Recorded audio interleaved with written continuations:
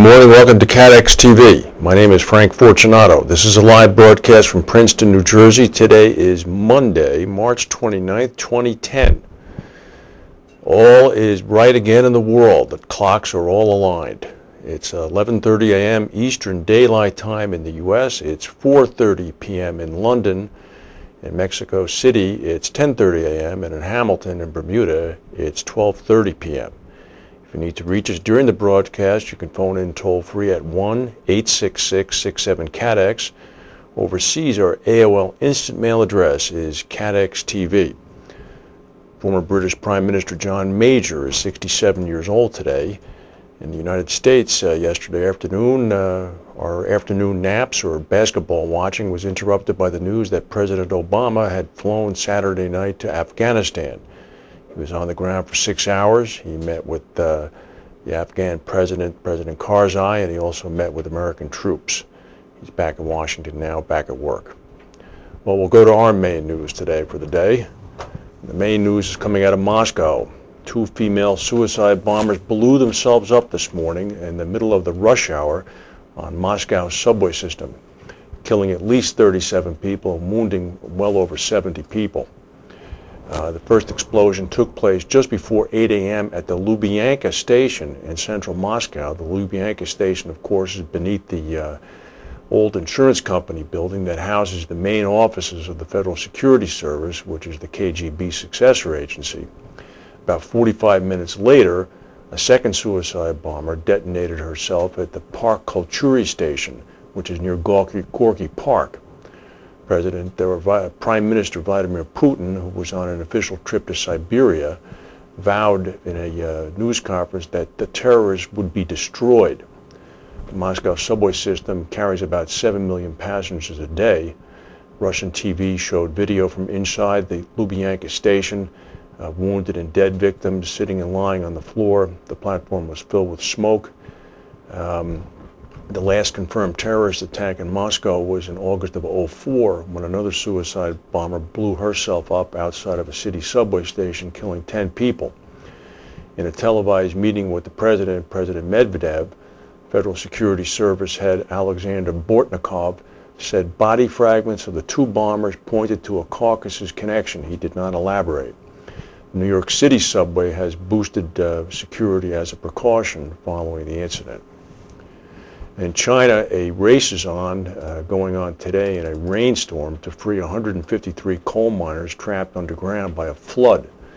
The flood occurred when workers digging a new mine accidentally broke into a network of old water-filled shafts.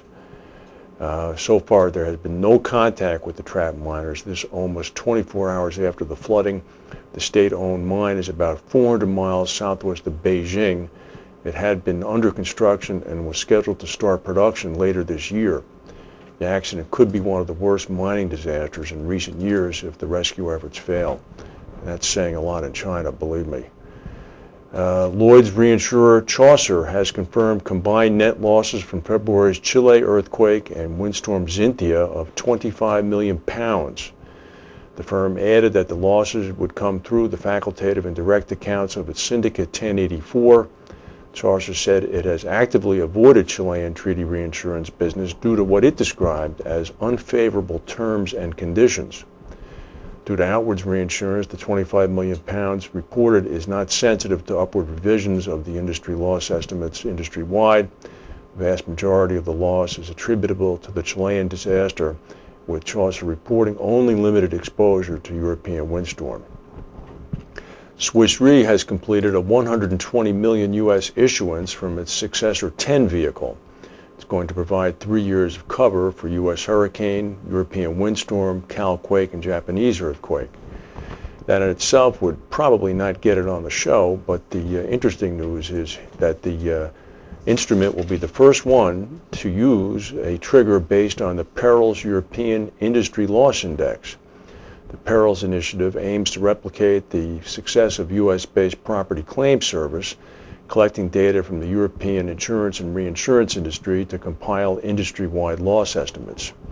Perils is Swiss-based. It has 9 shareholders: Allianz, AXA, Generali, Groupama, Guy Carpenter, Munich Re, Partner Re, Zurich Financial Services, and Swiss Re.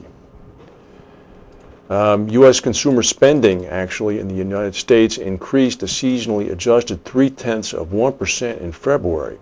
This after having risen 0.2% in January. After adjusting for inflation, the government reported that after-tax incomes were unchanged in February. With spending rising faster than incomes, the personal savings rate fell to 3.1% of disposable income, down from 3.3% in January, and down again from 4.4% in 2009 in December. And in Bermuda, if you go to the Royal Gazette website today, you'll see there was another shooting, and this time another death over the weekend. We'll go now to a word from our sponsors and come back with the rest of the news.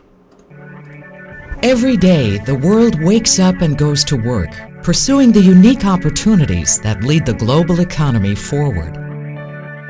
The complexity and close connectivity of today's global marketplace is a true modern miracle that can create unparalleled success. But it takes confidence, passion, innovation, and understanding. Enabling opportunity. Protecting capital. Engineering innovation. Investing in your future. Ensuring continuity. Finding the right balance. It takes Aon.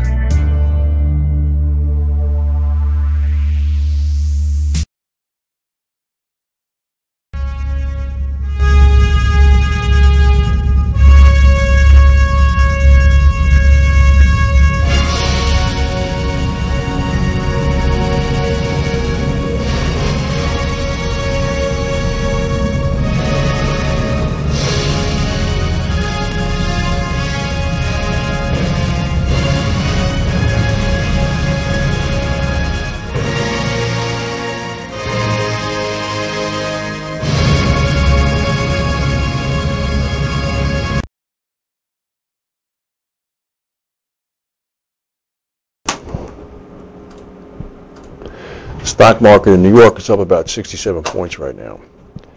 Arthur J. Gallagher is making some news. After months of talks, Arthur J. Gallagher UK has clinched its takeover of First City Insurance Group's reinsurance broking business, including its leading financial institutions and professional lines business. Gallagher put out a press release. They say that the Gallagher London subsidiary has signed an agreement to acquire substantially all of the business for an undisclosed sum. Gallagher UK is buying the business of First City rather than First City itself, following protracted talks over the group's legacy liabilities and in particular its pension deficit. First City places an estimated $500 million of business, according to sources, in incorporating a substantial financial institutions and professional lines business. It'll bring in such clients as Deutsche Bank and Citigroup. So that's a big win for Gallagher. There were two big earthquakes in Chile over the weekend. Well, big is depending upon how you define it compared to the one in February. Up in the north on Friday afternoon was a 6.0. There hasn't been any report of damages on that, but in the south, you can see the square, the blue square, in about the middle to the left. That struck near Concepcion, right where last month's massive earthquake struck. The quake by Concepcion struck at 5:43 p.m. yesterday. It was a 6.0. No damage was reported, although people did rush out of their homes into the streets as a precaution. And in Charlotte, North Carolina yesterday, a handful of people were reported injured by violent storms that ripped the metal roof off of at least one building, damaged dozens of homes, and knocked down countless trees. Also cut power to customers for about 12,000 of them, at least throughout most of the night. National Weather Service said that there were unconfirmed reports of a tornado touching down in Davidson County. So far, damage has been reported to 30 homes in High Point, and there have been reports of hundreds of lightning strikes, as well as high winds, hail, and heavy rain. Tornado watches remain in effect for the areas between Charlotte and Greensboro. Well, finally, if you were in the United States anytime over the past 3 weeks on weekends, you can walk into any pizza place, any bar, any restaurant, and you'll find